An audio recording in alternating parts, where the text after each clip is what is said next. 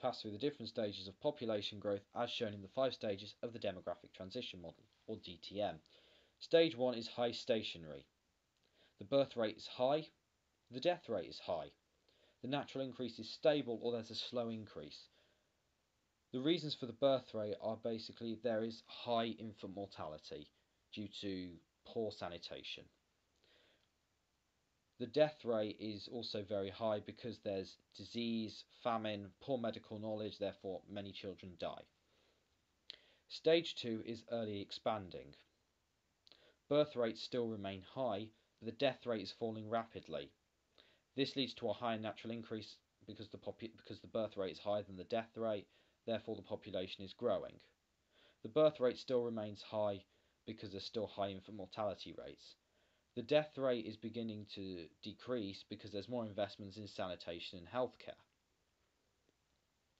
Stage 3 is late expanding or life expanding. The birth rate is falling at this point and the death rate is still falling, albeit more slowly. The natural increase is slowing down, although is still expanding. The birth rate begins to decrease because there is improved medical care, there's lower infant mortality, there's greater women's rights, and also contraception becomes more available and more women know how to use it. The death rate is also falling due to improved investments in sanitation and healthcare.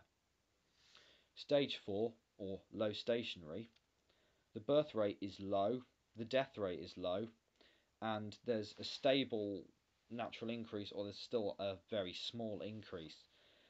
The birth rate stays low because women are more educated in contraception and there's better sanitation, so no infant mortality rate, or there's very few babies who die. The death rate is still fairly low because of investments in sanitation and healthcare. Stage 5, declining. The birth rate is low, the death rate is low. There tends to be a natural decrease because the death rate is higher than the birth rate. This can be avoided in many countries either by letting in migrants who are of a family creating age, or this can be solved by implementing policies in order to try and get people to have more children, i.e. non-taxable allowances, greater amount of maternity-paternity leave, greater amount of maternity-paternity pay, and also better housing for parents who want to bring up lots of children.